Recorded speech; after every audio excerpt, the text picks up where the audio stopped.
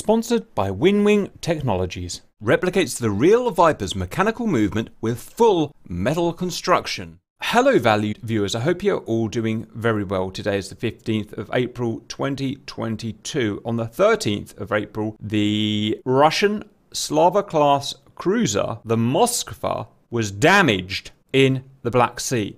It was then towed, we think, towards Sevastopol, and it sunk yesterday on the 14th.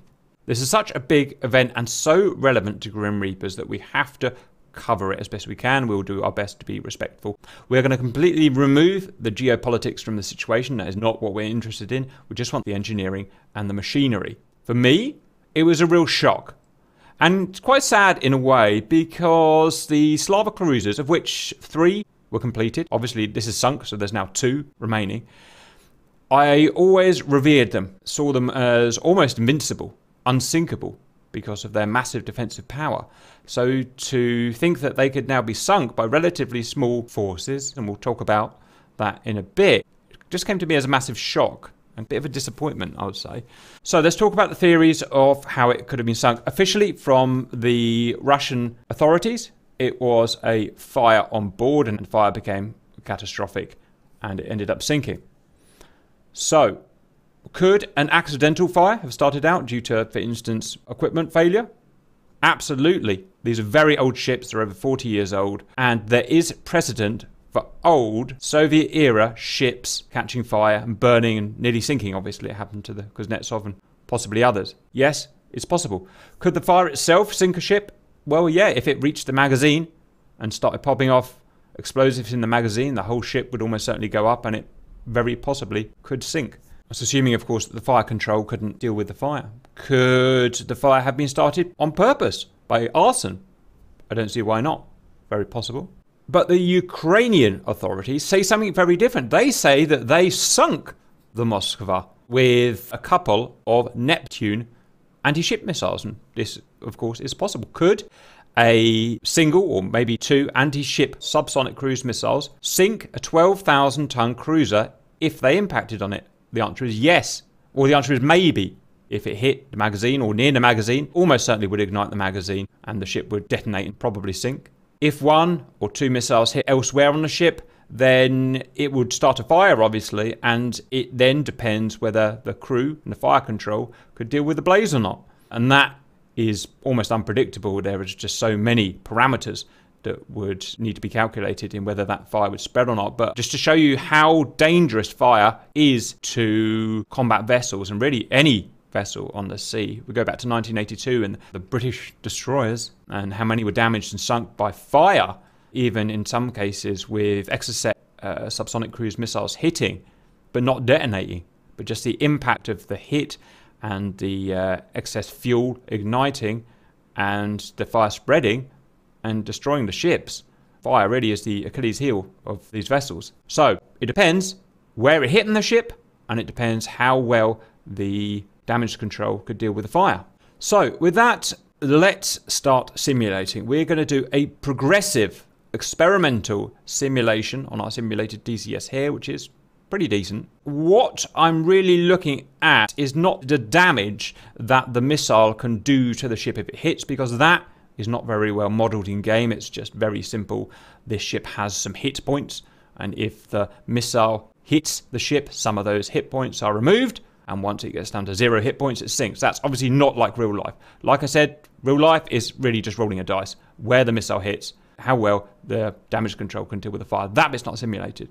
So what I'm looking more at is, if the ship was really sunk by Neptune missiles, how could those Neptune missiles have got through the defenses of the ship? Like I said at the beginning, this ship I've revered because I've seen it as nearly immortal. It's got so many defensive systems that nothing should really be able to sink it until you get into really big forces. Obviously, if you had a Nimitz-class carrier group come in, it would blow it out of the water. But we don't have a Nimitz-class carrier group. We've got very small forces opposing this Moskva in the Black Sea. I should say this is the only cruiser, or was the only Slava cruiser in the Black Sea. Now there are none. And none will come in because, of course, Turkey has closed the channels.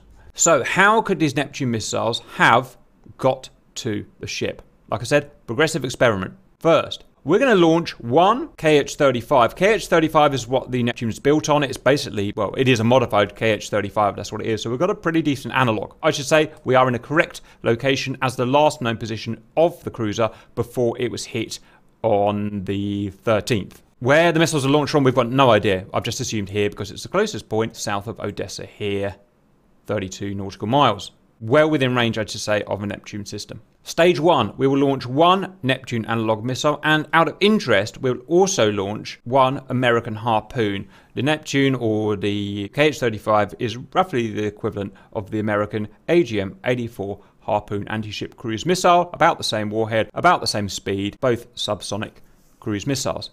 We'll start the weather as a perfectly sunny, decent day with no wind. Obviously, there was a storm on the day, and we will simulate that later as we bring in the progression. So let's look at the defensive systems of the Slava class cruiser. It was designed and manufactured over, well, actually quite a long period of time due to problems with its missiles in the 70s and 80s, and the 3 that were completed until the 13th were still sailing. They were based around 16 supersonic missiles here. The design ethos of this was to counter, of course, the Nimitz class carrier group from the US, and this was designed to puncture a big hole in that carrier group. These are offensive weapons only, not defensive. In terms of defensive, we start with the forts.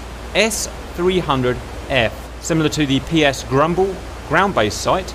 They are long-range, VLS-launched anti-air missiles. They can shoot down other missiles, and they can shoot down aircraft. There are 64 of them. They are very potent, very roughly similar to the PAC-2 American Patriot system. They will be able to attack a cruise missile at about, I'll guess, about 10 miles or about 20 miles with AWACS support. Next, for close-in defense, we have low-range radar-guided missiles in the form of what we call OSA missiles. They're about range of about 5 miles. They pop out from here. They are the same type of missile as fired from the SA-8 OSA land-based vehicle. Next, the AK-130 twin-barrel radar-guided 130mm cannon. I'm not sure if it can be used for anti-missile, but it can be used for anti-air. And finally, the close-in last line of defense, the mighty AK-630s. There are 6 of these turrets, radar-guided Gatling guns, 6-barrel, 30mm, similar to the American Seaways. You got one there, you got one there, 2 amidships, which I can't see. Can anyone see them? There they are. 1, 2 there, and another to port. So we've got the Navy Grumbles, or the forts, 64 of them, 40 OSA-type missiles, the AK-130 twin barrel, and 6 AK-630s. They are linked together with a 3-dimensional search radar and multiple fire control radars, which have redundancies built in, and they can have radar sharing. That's why I've always considered this, the Slava cruiser, although it is quite old, nearly invincible. Okay, let's run the first simulation. Everything's in place to where we assume it would be. We've got one American AGM-84 Harpoon being launched from the air here. That's the American one. We just want to use that as an analog just to compare to the Neptune or the KH-35 and a ground-launched KH-35. There it is. Okay, let's have a look at the different flight profiles of them. First of all, the KH-35. It's going to cruise at about 450 knots and it's going to go down to about 50 feet. Then we've got the Harpoon. It's a similar looking missile. Note that it's going to cruise much higher. In fact, there's the other one there. There's a KH-35. Look. The Harpoon's going to cruise at 1,000 feet. The Kayak's going to cruise at 50 feet. When the AGM-84 the Harpoon gets within about 10 miles of the target, it uses its own radar, it will go down to about 50 feet. As well, let's see how the Moskva defends itself. Everything's set up in red alert and they're ready to fire. I'm just speed forward because we can. Okay, here come, they're called Grumbles. They're very similar. Technically fort, but yeah, they are Grumbles as well. It's these guys here launching with the VLS. You can see the VLS tubes open. It can fire multiple at once and it can track, I think, the fort 6 targets at a time. And that is different directions as well. It's only putting 2 out because there's only 2 missiles. Oh, one's disappeared. If it finds it loses its solution, it will detonate. There we go. There's the 35 and there's the 84. And that is going to be a dead harpoon. Boom. So, why is it targeted the harpoon and not the kayak? Well, that is because of line of sight. This guy is 20 miles out or something like that, but it's low. And the earth is actually curved. You can't see that, but he could see the harpoon. So the harpoon flies high, it will get shot down. The kayak, not so much. That said, the fort should be able to attack the kayak when it comes over the Earth's curvature, which will be about 7 or 8 miles, something like that. So let's scroll forward. I'll put a measuring tape out so you can see we're at. The nautical miles, not miles, slightly longer than statute miles. 11. I personally would have expected the forts to start firing now as this comes over the horizon, which it will be over the horizon now, but it's not. Remember, conditions are perfect. The sun's out and there is no wind. He may simply be programmed to not use the forts up because they're very valuable, expensive missiles. Okay, at this point, the OSAs are fired. These are the close-range weapons, range about 5 miles, something like that. Much more accurate than the forts, much smaller warheads, much cheaper, and just much more efficient. And they should deal with the threat. Let's see. That should be a dead KH-35. Boom. Oh, maybe not. Wow, got through. How about that? He got through 2 OSAs. Okay, well, there's plenty of distance left. There's 3 miles, and this thing only travels at 400 knots, so is Moskva going to fire again? If not, this is going to be a very short video. Tally. Fire control. There we go. We've got an arm launcher. I just pause there. These are what we call twin rail arm launchers. They pop out of here and shoot. It's kind of a transformery and cool looking. Right, let's see if they get here. I should say probability of kill increases as the range decreases. Boom! Taken down. Okay, so what we found there, it can intercept harpoon at long range. It can not intercept KH-35 at long range. It can at close range. Next, Ukraine claimed to have hit it with 2 missiles. I don't know how many it launched. It could have launched 8, 16. Absolutely no idea, but let's go with 2. Otherwise, in good weather conditions. Let's just speed that along. Ping, out they come. KH-35s, they'll get down to 50 feet pretty quickly. They already are, and 450 knots. They're long-range, jet-fueled, jet-powered missiles that can go for about 70 nautical miles, roughly. The fact that they're traveling so low, and this guy's not going to use the forts, is a major Achilles heel in the Moskva design that we've already found today. I didn't even know it wouldn't use the forts. I thought it would. I mean, that's its first line of defense. 9 miles, 6 miles. I'm not expecting these to get through. Like I said, there are multiple redundancy fire control radars and whatnot. And the ship, it should be able to shoot these down. Boom, 1 down.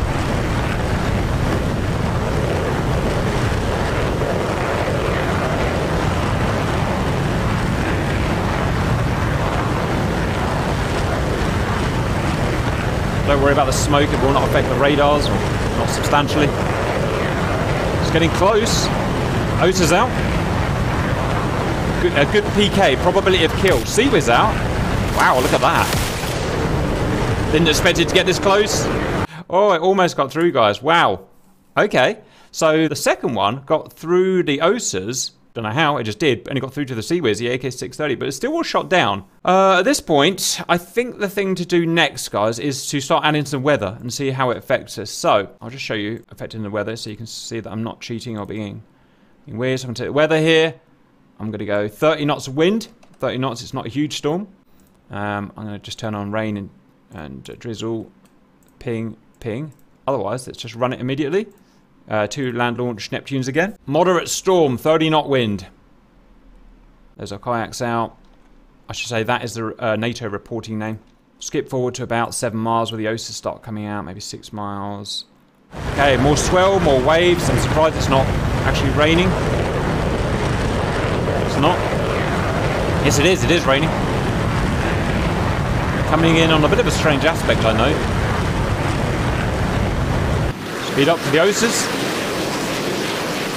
Turning in, terminal phase. Where's his brother? There he is. Now this is very interesting. The OSAs are not firing. We've introduced rain and a 30 knot wind, and the OSAs are not firing.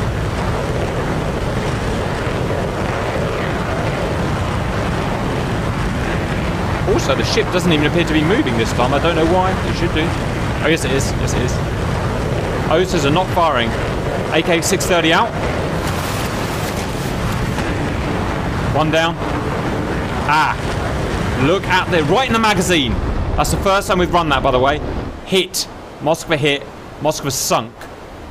Wow. What on earth happened there? The OSAs don't fire in a storm. I'm not dreaming, am I, guys? The OSAs do not fire in a storm. No. Why no, is that? Now, here's the thing. The plane, I could imagine if it was a massive storm, but it's not. The roll on the ship is minimal. Bank angle doesn't tell me, but there is not much roll. And it's not a huge swell. Moskva should be able to cope with that, and it should be able to use its defensive weapons.